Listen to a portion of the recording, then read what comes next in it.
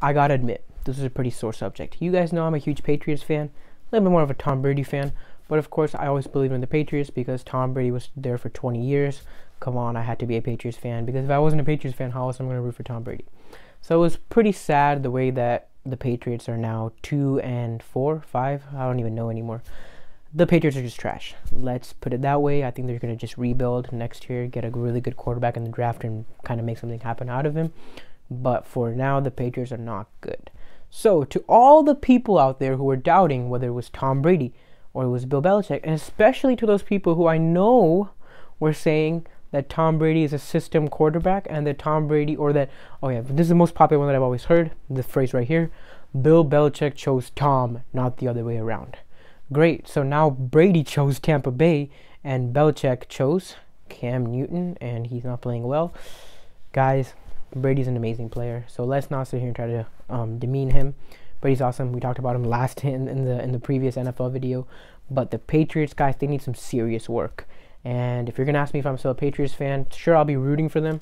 You guys know I'm a Bucks fan because I follow Tom Brady. I always follow players. Tom Brady, Braun, Trump. You know that's how I go.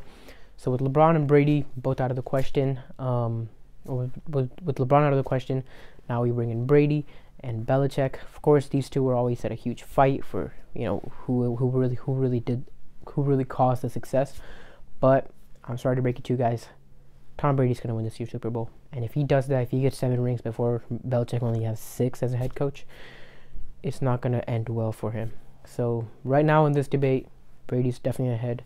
Guys, those of you who used to be Patriots fans and are now Bucks fans, and those of you guys who are saying, hey man, I was always following a team, I never followed a player, I'm always a Patriots fan, that's great, guys. Stick that way. Next year I think the Patriots are going to be fine. They will always have a special place in my heart because I am always a Tom Brady fan. Tom Brady did spend 20 years there, 6 Super Bowls there, unforgettable. But his 7th Super Bowl will be in Tampa Bay, home Super Bowl.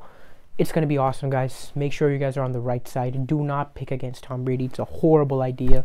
You know, if you're going to be betting, DM me. We can talk about that stuff because you know that I also love to avidly bet at sports. So we can definitely talk about that stuff. But that is going to be it for today's video. Next week's game, the Patriots are not going to beat the Buffalo Bills. I'm sorry. I don't think it's going to happen. The Bucks, of course, are going to demolish the Giants. I talked about that in my previous video. Go check that out. Tomorrow we'll be back with the politics.